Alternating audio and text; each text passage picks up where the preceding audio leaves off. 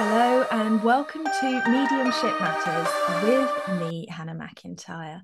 And today I'm joined by Veronica Jenkins. And Veronica came into my awareness over lockdown when I could see her working very, very hard for a number of mediums and a number of churches and collating information and getting it out there with clarity.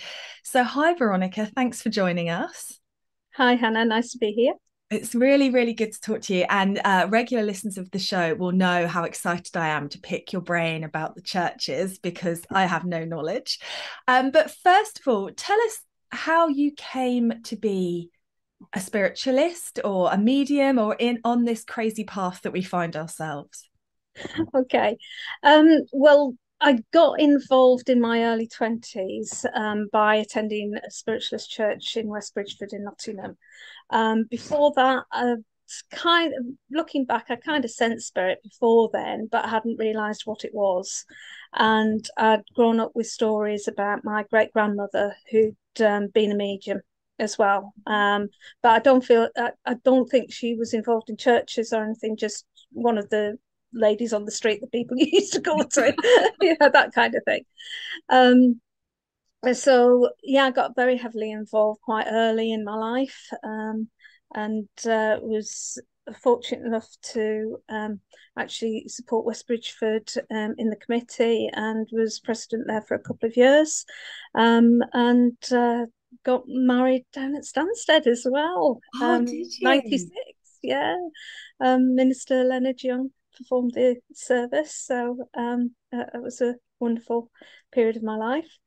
And just went on from there. After I got married and moved to the West Midlands, so got involved with Tamworth Spiritualist Church at that point, just in the committee. Mhm. Um, but then my career took over. I had a couple of kids, so spiritualism kind of took background. Still did constellations and local churches and things, but it wasn't until um, I retired, just as lockdown started, that things kind of went mad. Yes, Everybody else had a quiet time through lockdown, and I suddenly you developed did a whole not. new career. Right. Well, now there's a theme that I'm seeing in your story here, which is you are a volunteer. Oh, yes. You like to help because I have to sit on my Yeah. hands in committee meetings because otherwise I just volunteer Oh, for absolutely. everything. And then I wonder why I'm exhausted and can't function. So what drew you into the church initially? If you weren't from that kind of background, did you just walk by one day and go, "Oh, I might pop?" No, it's funny because according to my mum, I'd wanted her to take me to a local spiritualist church when I lived in Sunderland before I went to uni in Ah. Nottingham. And I was actually brought up in the Christian church. Apparently, I was taken to church in my pram and went every Sunday until I was 18, when I Oh. actually had a choice whether I wanted to go or not. So formal religion as such and having a structure to your religious beliefs is something I've very much grown up with. Mhm. So going into a spiritualist church where there is a level of formality in terms of the structure of prayers, hymns, that appealed to me. It felt like home. I love. Um, so it came from there, really. Oh, so okay. So there wasn't a particular, you weren't trying to get a message. You didn't, you just, No. I'll go in there and see what's happening. Yeah. And Yeah. then, I was always very curious. I always had books on the, supernatural. I'd always, as soon as I was old enough and could buy some tarot cards, I bought them for myself and been playing with them for years and all of those kind of things. So there was always an interest in that, and ah, astrology and astronomy and all. so I mean, You they didn't. get you. They get you in it, whatever way they're going to get you, they get you. So I love this. So were your family okay with you taking the side step, shall we call it? Oh, absolutely. I think my mum was just pleased I was still going to church of one form or another. Yeah. And of course, it was her grandmother that was a medium as well, so that there was no issue with that. Oh, okay. I love it. So you went in there, got involved on the committee, and then, of course, as it does for so many people, we find it and then we have to kind of walk away for various reasons. I always think we need a bit of life experience as well Yes. to do Yeah. mediumship. And then it came back, and then it came back with a bang, because then you were trying to organize people who, in my experience, are generally pretty difficult to organize. And trying to get Cats. yeah. Well, I wasn't sure if you were going to say no, Hannah, but I'm really anally retentive. I like things very organized and very to the point.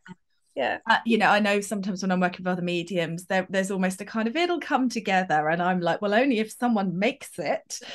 So you started with daily lists, didn't you, of everything that was happening to keep people in contact. Talk to us about how that idea came in, why you wanted to do it, all of that. Well, through the years, I wasn't that involved in the churches. I, for whatever reason, I like lists and I like being organised. I was a head teacher for 20 years, so Oh, well, there it you comes go. with the territory.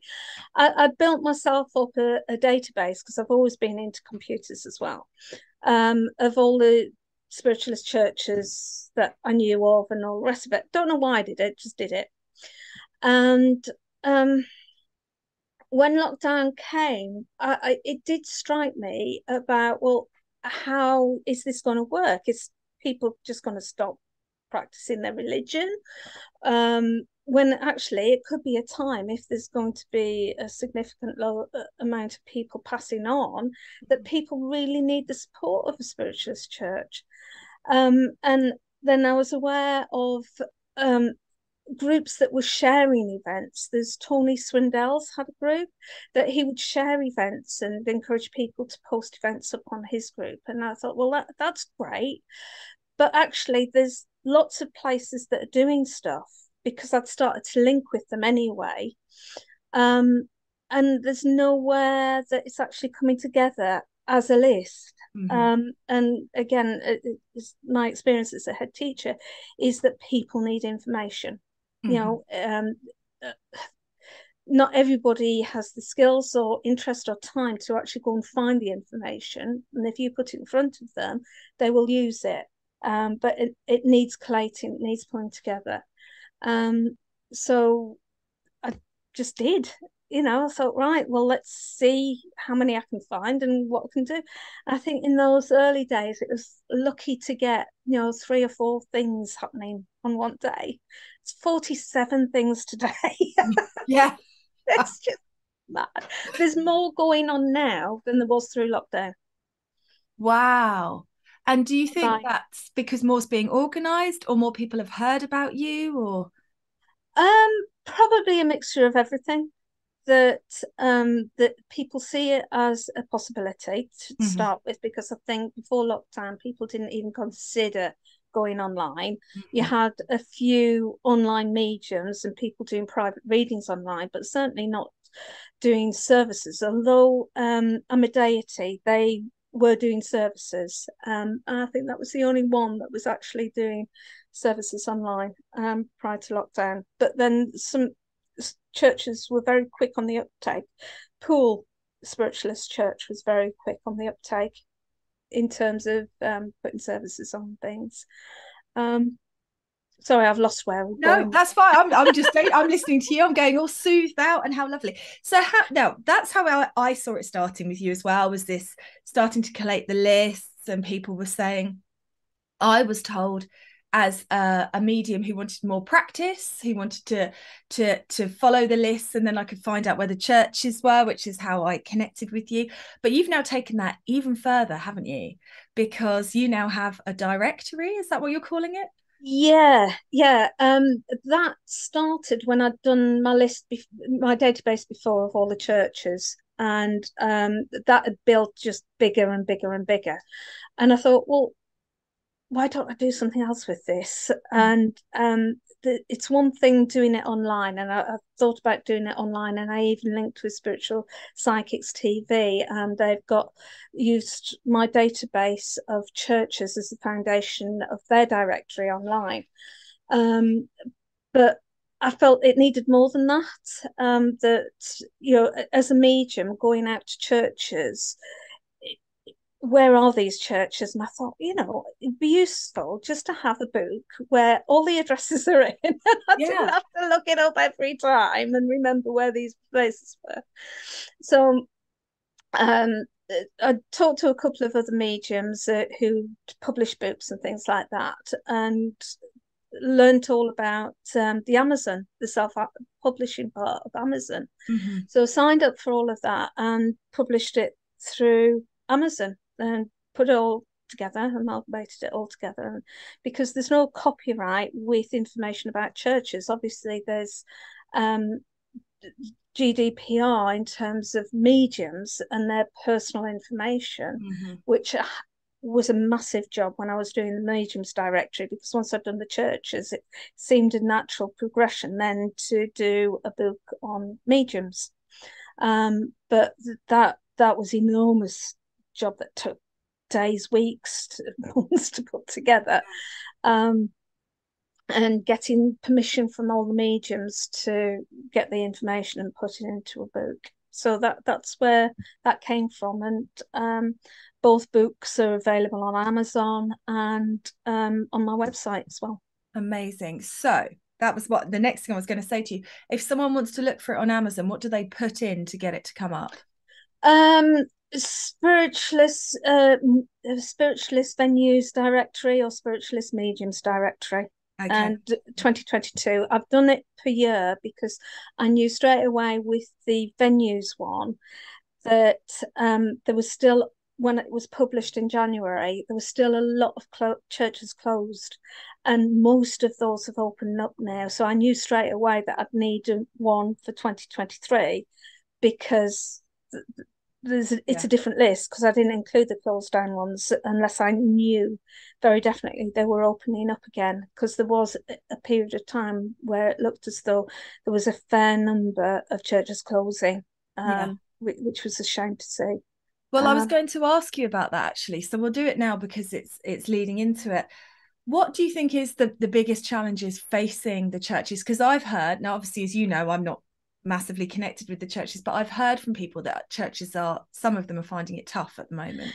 it's interesting because some are finding it really tough, and others have got more people in than they've had ever before. Mm-hmm. And it doesn't always follow what's behind that. Um, I know when I've been to Blue Lodge in Droitwich, they've been rammed out there. But then I've gone to Leicester and Leicester Progressive, and there's only been about 7 people. Just same medium, Yeah. but so from that I know it's not me, Yeah. because that's the first thing that, It's oh definitely god. not. Both ways, you can't, you know cater to the ego both ways. um and I do wonder how much it is about publication and advertising and getting it out there, because I know with Blue Lodge they do an awful lot of local advertising in the local papers. They actually spend some money putting it out there. To be fair to Les, I don't know what advertising they do. It might be they do the same and they're still not getting the results. I Yeah. don't know. It could be to do with parking.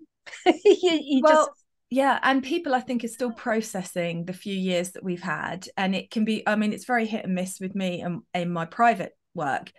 Some of it is brilliant and just sells out, and some of it people ask for stuff and you provide it and you got a tumbleweed going by. So it's yeah, still a very, very changeable thing. And I think that they're lucky, the churches as a whole are lucky that they've got someone like you who's got the computer skills and is willing to spend the time getting it out there. Because from my layman's my parents are atheists, growing up in that environment, going into a church environment is makes me nervous. And so I think you have to make it accessible to people who perhaps don't understand it and don't know. I went to a funeral the other day, and they were, they hadn't got enough, I want to say guidebooks, you know what I mean, order of services out. Yeah. And so, and they sang a hymn, and I only knew some of the words from when I was at primary school, and I felt really awkward about it, especially as a lot of the people, it's not a spiritualist church, and a lot of the people around here know what I do and were like nudging each other that I was in there. So it's interesting. So for an absolute basic person like me, can you tell me the difference between spiritualist, Christian, and Christian spiritualist churches? Okay. Christian church is very much just about the religion of Christianity, and it's about worshipping God and Christ, and prayers to God within that. Sorry, my dog's barking. And it's an expression of the Christian faith, and whatever you believe in within your Christian faith, a church service is an expression of that. Yeah. So when it comes to a spiritualist service, that is exactly the same, that it's looking at the spiritualist religion, and it's an expression of that religion. So the spiritualist religion is about proof of life after death, hence why you have your mediumship part of the service. But also spiritualism is about healing.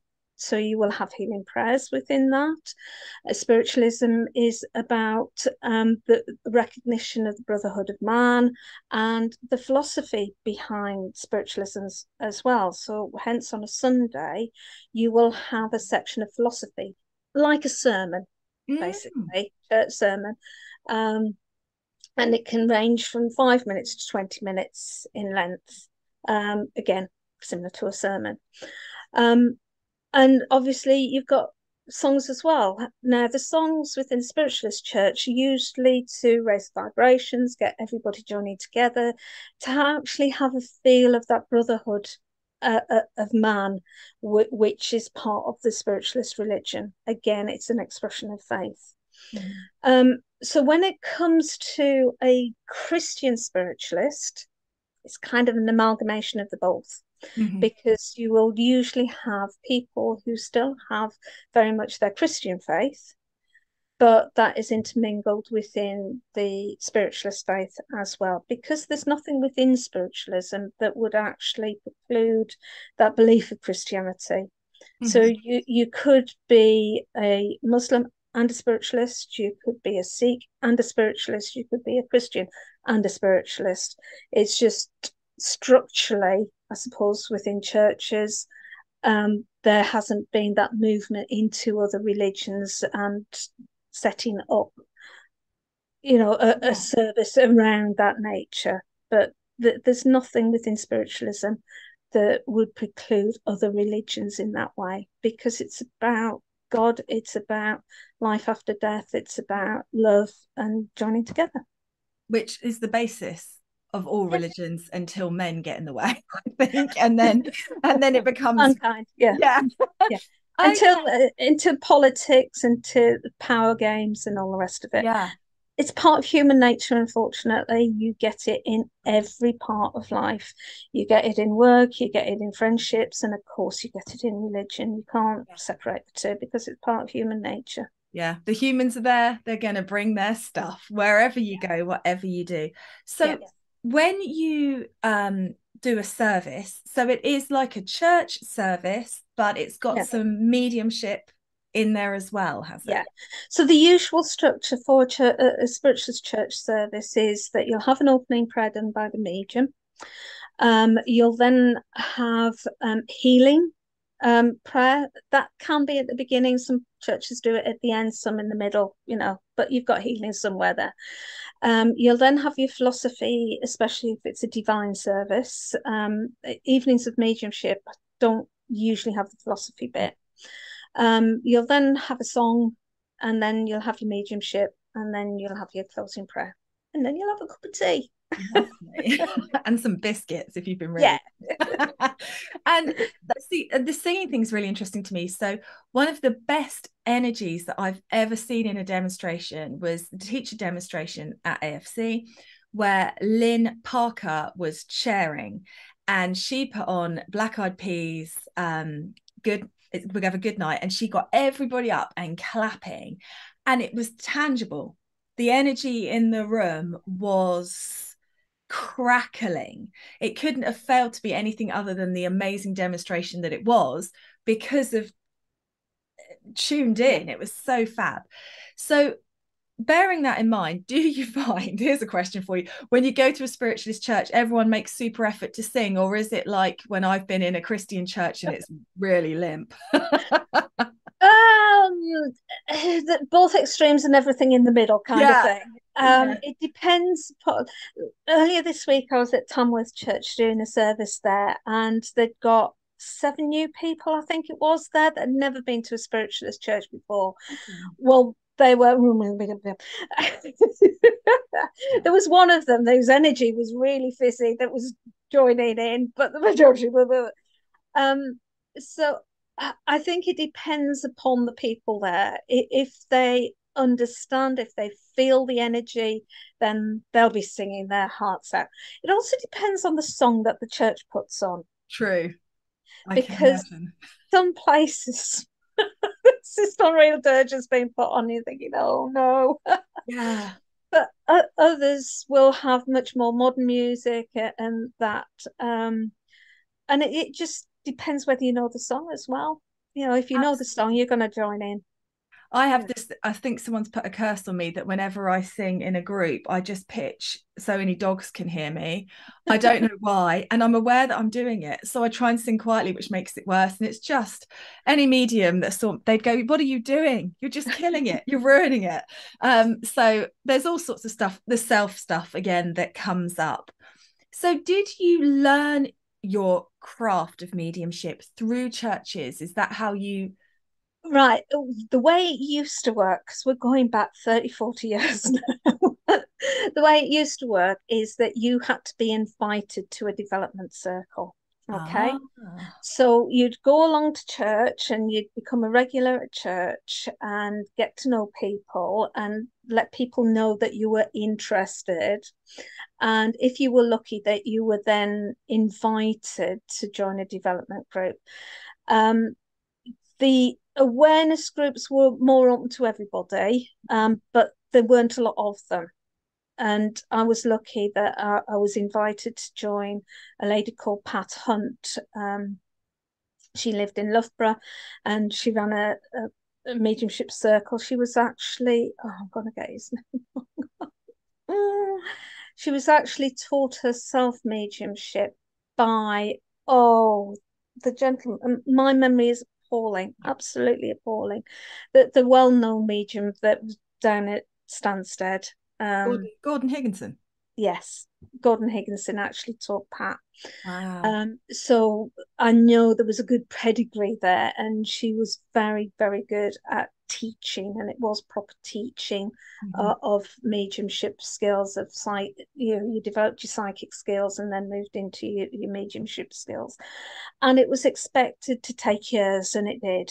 And you get people developing in months these days. It wasn't about that. You developed over years because there was you learned about your energies, how to control your energies, therefore you're able to maintain your energy throughout service. You were taught about the format of the services, you were taught how to do the philosophy, so you could do a church service, because that's what it was about. It wasn't Mhm. about doing private readings, it was about you being a medium good enough to go on platform. And so after a few years, Pat and the group of ladies that she worked with, I was allowed to go on platform with them. Did that for about 6 months, and then I was allowed to, right, you can go off and do your own services now. Amazing, amazing. I always think, because when I wanted to practice, and you're right, you can't rush it, and there's so much self stuff that has to be sifted Yeah. through, I think, to be a medium. And when I sat in a development circle with somebody who does work churches, but it was never church based. And when I decided that I wanted to really work on my demonstrated mediumship, I had to invite people to my home, and I couldn't just do a couple of links and sit back down because they'd all come out. So it was such a baptism of fire, because you felt like you had to make, I went from nothing, doing it in a circle, doing it in a group, doing it for a couple of friends, to jamming a load of people in my living room and feeling, probably with my own pressure, that I had to do it for an hour and a half or an hour. And that was a lot. And I've often thought it would have been so lovely just to have been able to go in with somebody else's gig, just do a couple of links and sit back down. It was still nerve-wracking. Oh my Absolutely. gosh. I still remember the nerves now. Yeah. But there's an element that you need that nervous energy as well. If I don't get that nervous energy before a service, it's never as good. Never. The Agreed. links just aren't as strong and all the rest of it. Agreed. So you are a busy lady, because you're still doing your directories, your daily lists, but you're also a booking secretary for a church. Yeah, that started through lockdown. There was a couple of churches that contacted me, Victoria Road and Blue Lodge actually, said that they were interested in doing online services but didn't have the skills for Zoom, and they didn't have the Zoom. So I took out a Zoom account and started setting up services. And as part of that, I would book the mediums for them as well. So I've been doing that for quite a long time for Victoria Road. Blue Lodge are back in their church. They're not doing anything online anymore. And I also got caught into Spiritual Psychics TV, so I booked their mediums on a Wednesday and a Saturday night. And there was somewhere else as well. I can't remember. I'm a deity. I was booking their services on a Saturday as mediums for a Saturday as well. So I just felt, well, with lockdown finishing and things changing, I'd start charging for that kind of service and see whether other churches were interested. So at the moment, I've got Angel Voices at Bradwell that I'm doing, booking their mediums for them for next year. And if any other churches are interested, because obviously I've got all these contacts of all these mediums. Yeah. And I know it's a headache because I've been booking secretary so many times before at different churches that I know it's a problem to do, not just initially setting it up, but there's always cancellations. Things happen in people's lives, whether it's sudden illness or whether, they've moved or other changes, and they have to get those cancellations covered. And I'm just lucky that I've got all these contacts that I can, just get in contact with and say, are you available? Well, not lucky. I would say you've worked hard for that. But yeah, you are the lady with the know-how, no doubt. Absolutely.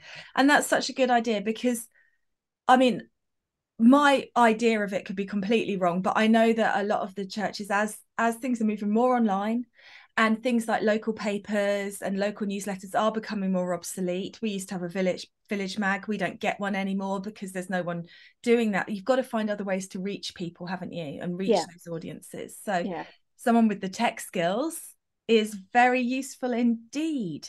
So, but you also demonstrate. Yes. Do you also do all that side of things? So, and do you teach and do any teaching like that? Or no. I have done in the past. When I was at Tamworth years ago, I led a circle there.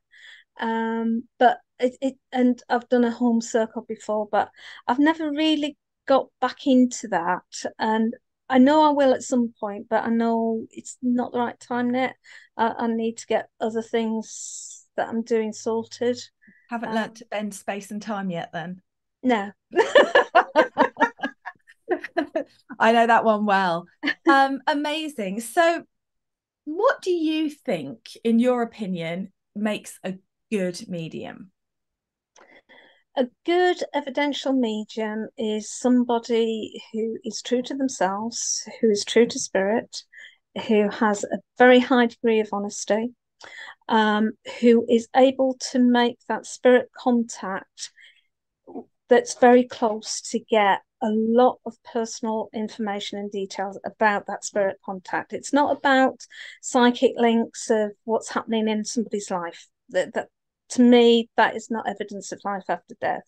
And the religion part of spiritualism is proof of life after death. It's not playing around with psychic.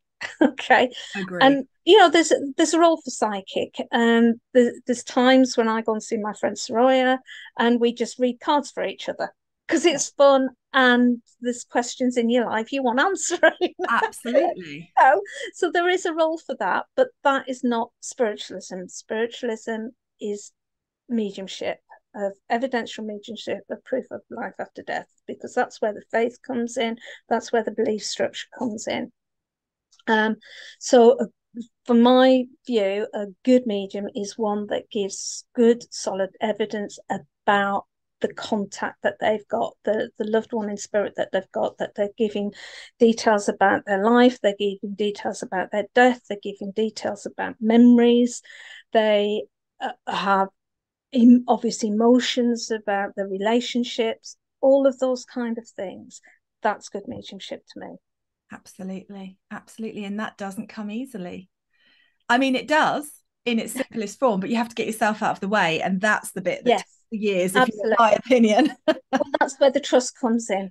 That's where the trust, you've got to have absolute trust with your guides in spirit and your contacts, Absolutely. absolute trust. So, what do you think is next for you? Obviously, you've just said you might do some teaching in the future, but where are you? It's nice to be driven, isn't it? It's nice to have ideas. Where do you think you're focusing? Um, I know I've got the two next year's directories coming up, and I'm going to start pulling the information for them together in November. It won't take, well, I'm hoping it won't take as long as last year because I've got this year's as a Yeah. foundation. Yeah. Um, so I know there's that piece of work to do, which will take me most of November and December. I would like to build up my support for churches and build up my website. I'm offering for churches to have a page on my website free. I construct it for them, so there's nothing that they have to do. Mm-hmm. And if more mediums want to come on as part of that as well, I do charge for mediums. I put 3 pages together for them. And just a time of consolidation, I think, Yeah. and pulling all of that together. And I think once the directories are published for next year, then I might sit back and think, right, where to next? Yeah. But I'm saying to Spoke, just give me some time to consolidate a bit. Yeah, exactly. Until they're doing your admin for you, Yeah. they're going to have to accept. Well, Yeah. thank you so much. I was so excited when you said you'd come on because I knew that you would be open to my probably irritatingly basic questions, but just wanting to know because it's a different path and a very wonderful path and a valid path. And I just wanted to hear about it and so that people who want to go into a church feel like they can. They'll always be welcome. Amazing. You're Thank you welcome. so much, Veronica. Thank you, Hannah.